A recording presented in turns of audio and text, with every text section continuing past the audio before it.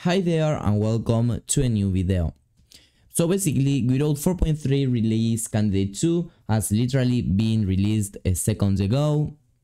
So in today's video, we're going to be checking all the details out in this new version.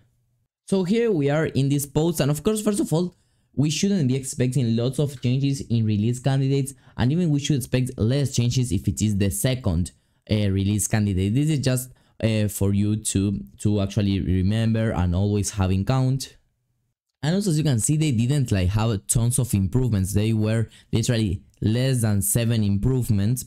And for example, if we take a look at release candidates 1, we can see that we had over 200 improvements. So as you probably already know, release candidate 1 didn't have much stuff. So imagine here release candidate 2 that only has it even has less than 70. For example, if we take here the last beta, that was beta 3, we can take a look at the fact that we had again over 300 improvements. Okay, that is what we should be expecting in mostly any kind of release.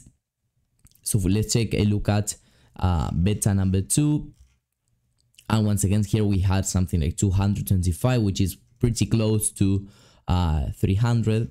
So yes, for these kinds of simple versions, let's say that they don't have they aren't like Godot 4.0, for example, Godot 3.0, we shouldn't be expecting like thousands of changes. Okay, but well, I wanted to mention this because, well, I actually noticed that there was a new version released, well, because of the Godot engine Twitter or X or however it's called right now. As you can see, basically it seems that they had some leftover bugs. So yes, it was something like, maybe it wasn't like an emergency, but something that was sudden, that wasn't really the idea to update lots of things and to fix lots of things. I actually took a look at the list that, as you can see, it is quite small, and I didn't find anything worth mentioning. Okay, literally all were fixes, and I didn't find anything like new that is worth mentioning. Of course, I am not expecting anything new in a release candidate, but well, something that is worth mentioning in the video. I didn't find anything. But well, let's get right to downloading this version. I'm in Windows, so I will download that version. And as I always like doing, I always want to mention the new features in Godot 4.3, just in case that you are missing something. So well, of course, here the interface is the exact same one from the previous one. So the first feature that we have over here is in the settings. We have the network mode. By default it will come in offline, but this will allow us to automatically check for new updates. Right now, as I am in the latest version, I am not going to have any kinds of updates, but here I have Godot 4.2, the latest like stable version. So here it won't pop up since there isn't a most recent stable version. But well, if I download it over here, I will download for example release candidates 1. As you can see here, it pops up 4.3 release candidate 2, so I should be taken to the corresponding page. Okay, then another thing that is new here in the settings is the directory naming convention. So this will determine how the directory, the project path, is named. So you have tons of patterns that you can use. For example, probably the one that you may want to use is Pascal case or snake case. So if I select Pascal case over there, it is going to be following that pattern. If I select snake case, it will follow that pattern. So it is quite simple to understand this new feature. Of course, this isn't something that will completely revolutionize the engine or something like that. But well, these are options that add some more customization inside of the engine. And now I am inside of a project, so I will start off by mentioning the main differences that we have with previous versions. We have here small adjustments in the UI with these buttons over here, by the way. So the first thing has to do with parallax. Okay, so we used to have we have a parallax layer, and we also used to have the parallax background. Okay, so to create some kind of parallaxing, you would do this, and then inside here a sprite. But now, instead of having to do all that, you would just add a parallax to the node that, as it says here, it's meant to replace parallax background and parallax layer. Basically, it means to join up parallax background and layer in just one node.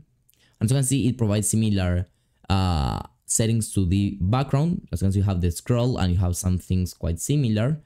And you also have here basically here, if you add a sprite, okay, you will basically load in here any sprite that you want, and this will behave as an independent parallax background, okay, besides allowing you to not have two nodes, okay, you will only have one, and you always have to still use the sprite. And now, for example, let's say that in your existing projects you have tons of parallax layers, tons of parallax backgrounds, or whatever. So you may think, okay, I want to adapt this to newer versions. I will delete this one just to avoid having duplicated things. Here, as you can see, when I select the background, I can click over here and convert to parallax 2D. So I will have converted everything inside of a node 2D and then parallax layer. That are basically the parallax 2D nodes, the new nodes that we saw. So yes, indeed, if you have existing projects using parallax background and parallax layer, there is no problem, okay? Adapting this to the newer versions is super straightforward. The next change has to do with tile maps. Until now, we just had the tile map, but well, here it is marked as deprecated. This means that it could be deleted soon and it's no longer going to be receiving any kind of update. So Godot basically suggests from now on to start using tile map layers, okay? So I will add a tile map anyway, so that we see the differences. Of course, the system is the exact same one. You still have to create a tile set, and you can paint things around, etc. The main difference is the fact that here in tile maps, you have the layers, okay, that you assign over here. So you may have here different layers. And basically, well, here you were able to modify the sorting of them, the color, whatever. But well, now the idea is that to basically have better organization, to have, instead of everything in one node, to have things separated in different nodes. So once again, here you may have your own stuff. So I will quickly go over and add a new tile set as you would do. This is just an example, so I will use here the Godot icon. There is no problem. So here, yes, I would have the tile map working. So I was painting here in layer 0, and let me select here all the Godot icon, and I will paint, for example, a line over there, and I will make this line some kind of a pink color. Then in layer 1, I will paint more Godot icons, and I will make these ones yellow. And in the last layer, I will paint more Godot icons right there. And let me make here other color, maybe something like an orange color, okay, exactly like this. So let's say that these were your layers. So it is super simple because you just have to click over here and you will click extract tile map layers as individual tile map layer nodes. You click over there and you will have each tile map layer node created correctly. As I told you, they use the same tile set, so it is super easy to use all this. And instead of here having the tile map, you can basically right click on it, change type, and here select a node 2D. Okay, so you just have like a wrapper there and your different tile map layers. Now the last change that is worth mentioning coming in Godot in the next version, in 4.3, is basically the new way that Godot has to organize groups, to create new groups. So now if you select a node and go to the nodes tab, groups, you will see that, well, we have now scene groups and global groups. This is quite self-explanatory. Basically, scene groups, you can only assign them in the current scene, and global groups, you can assign them in any scene. For example, I will create here a new group and I will name this one group 1. You can add a description only if you make this global, okay?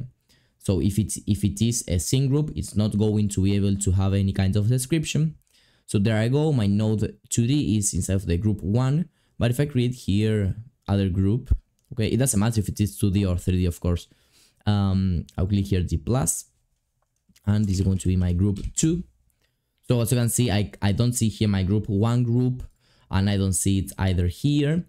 But well, right here, if I create other one, I'm going to call it, for example, global group.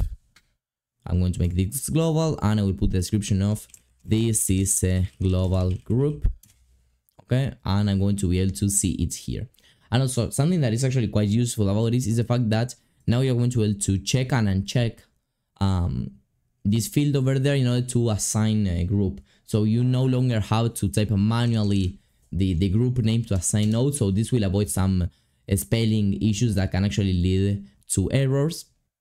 And also now you can basically copy here the group name, so that then let me quickly create here a script, and you will see that indeed I had the group name copied. I will copy now group 1. There I've got it. Now group 2, and there I go. So yes, indeed, we hadn't have much changes in Godot 4.3 release candidate 2, but well, probably after this release candidate 2, I don't think that we are going to be having more than one more release candidate, or even if we are going to be having one more release candidate, because well, as you can see, we went from 300 changes to 70 changes, okay, from release candidate 1 to release candidate 2 I'm talking about. So probably in the next few days, next week, Monday, Tuesday, let's say that we should be expecting to have some news about Godot 4.3, maybe the first release or something similar, okay? So I will try to be the first one of uploading that's new in the channel. So if you want to be the first one on knowing these latest news about Godot, make sure that you are subscribed to the channel with the bell on as well. So see you in the next one, and bye bye.